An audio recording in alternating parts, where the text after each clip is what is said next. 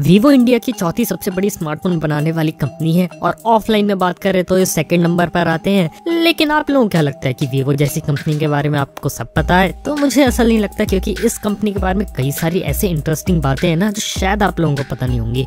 तो जैसे कि शायद आप लोगों को अभी तक पता होगा कि ओप्पो, वन प्लस, वीवो, इन तीनों की ही जो पेरेंट कंपनी है वो है बीबीके इलेक्ट्रॉनिक्स। लेकिन क्या आप लोगों को पता था कि जो वीवो है ना वो फाउंड हुई थी 2009 में, और बीबीके इलेक्ट्रॉनिक्स ने वीवो को सिर्फ इसलिए बनाया था ताकि वो ओप्पो के साथ पैरेलल काम कर सके, यानी कि ओप्पो भी फोन बेचे और वीवो भी फोन बेचे। लेकिन जो वीवो के फोन्स होंगे ना वो मेनली कॉन्सेंट्रेट होंगे म्यूजिक के ऊपर, यानी कि वीवो सिर्फ म्यूजिक सेंट्रिक फोन्स बनाएगी। और इसलिए आज भी वीवो की जो टैगलाइन है वो है वीवो कैमरा एंड म्यूजिक, क्योंकि कैमरा के साथ साथ म्यूजिक पर भी काम करते हैं। और अगर म्यूजिक की बात कर ही रहे तो इन्होंने दुनिया का पहला ऐसा फोन बनाया था जिसके अंदर पहली बार हाई-फाई ऑडियो चिप लगी थी, और उस फोन का नाम था Vivo X1, जो कि रिलीज हुआ था 2012 में। तो ये भी एक इंटरेस्टिंग बात है कि इन्होंने पहला ऐसा फोन बनाया था जिसके अंदर डेडिकेटेड हाई-फाई ऑडियो चिप लगी थी, ताकि म्यूजिक का जो एक्सपीरियंस है वो काफी अच्छा दिया जा सके। और इसके बाद ही 2013 में वीवो ने ही दुनिया का पहला 2K स्क्रीन रेजोल्यूशन के साथ मोबाइल फोन को रिलीज किया था, और इस फोन का नाम था Vivo X Play 3S। तो ये भी काफी इंटरेस्टिंग बात है। और 2014 में वीवो की एंट्री इंडिया में हुई थी,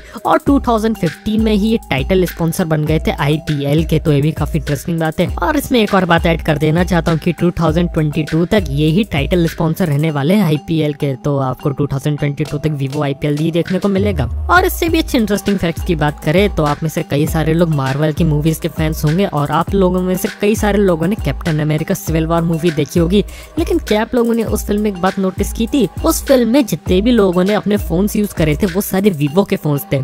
मतलब कि कैप्टन अमेरिका से लेके आयरन मैन तक सबके पास जो फोन थे ना वो सिर्फ वीवो के पास ही थे। तो शायद ये बात आप लोग अभी तक नहीं जानते होंगे। और बात यहीं पे खत्म नहीं हो जाती। वीवो ने जो चाइना के अंदर जो NBA होता है, जो बास्केटबॉल का टूर्नामेंट होता है ना, तो उसका भी टाइटल स्पॉन्सर वीवो ही है। और यहाँ तक कि जो इंडिया में प्रो कबड्डी लीग होती है उसका भी टाइटल स्पॉन्सर वीवो है। और अगर हम इंटरनेशनली बात करें तो जो फीफा वर्ल्ड कप हुआ था रशिया में 2018 के अंदर, तो उसके अंदर भी वीवो ही एक मेन स्पॉन्सर था। और बात यहाँ पे ही खत्म नहीं हो जाती। वीवो पहली ऐसी कंपनी थी जिसने डेडिकेटेड शोकेस किया था इन डिस्प्ले फिंगरप्रिंट स्कैनिंग की टेक्नोलॉजी, और इसने पहली बार जो डिवाइस शो किया था वो था Vivo X21 UD, जिसके अंदर पहली बार अंडर डिस्प्ले फिंगरप्रिंट स्कैनिंग की टेक्नोलॉजी आई थी। और इसके अंदर इन्होंने साइनेप्टिक्स की क्लियर ID टेक्नोलॉजी का यूज किया था। इसके बाद ये Vivo X23 लेकर आए थे मार्केट के अंदर, जो कि काफी पॉपुलर फोन था चाइनीज मार्केट के अंदर, क्योंकि उस फोन के अंदर उन्होंने अंडर डिस्प्ले फिंगरप्रिंट स्कैनिंग की टेक्नोलॉजी को और इम्प्रूव किया था। और उसी फोन के अंदर इन्होंने अपना खुद का बनाया हुआ जोवी असिस्टेंट को भी डेवलप किया था, जो गूगल असिस्टेंट की जगह ले रहा था वीवो के फोन्स में। तो ये भी काफी इंटरेस्टिंग बात है। लेकिन सारी बातें यहाँ पे खत्म नहीं हो जाती, क्योंकि वीवो ने एक Vivo Apex नाम के फोन का प्रोटोटाइप दिखाया था, जिसके अंदर जो नीचे का जो आधा डिस्प्ले होता है ना वो पूरा फिंगरप्रिंट स्कैनर की तरीके से काम करेगा। तो इसका मतलब ये कि आप अपने फोन को मल्टीपल फिंगर से साथ में लॉक कर सकते हैं। तो एक भी काफी इंटरेस्टिंग बात है।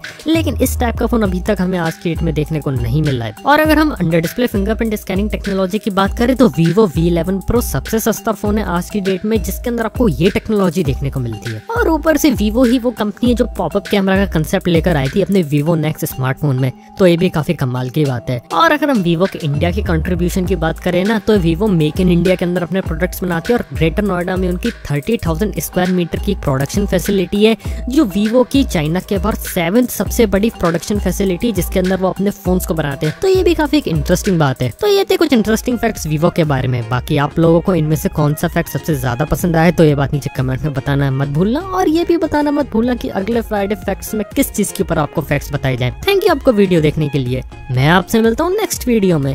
Good bye.